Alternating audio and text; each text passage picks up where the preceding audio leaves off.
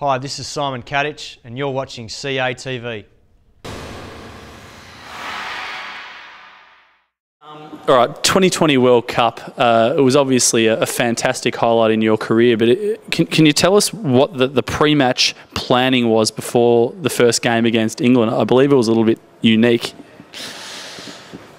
It was pretty weird. The Dutch, being amateurs, they and never really training too much, they get together a lot pre-breakfast team walk and team breakfasts and team trainings for 5 hours, and team meetings and team dinners and everything like that. And they tried to teach us the national anthem one day, and even the Dutch guys, a lot of the Dutch guys didn't know it, but they were trying to teach it to me, and I had absolutely no idea.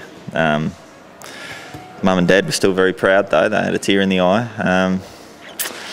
And we'd always go, we were going around London in the mornings, and we'd do these stretching sessions with the team physio, and we'd go into a council flat area where there's a little common area.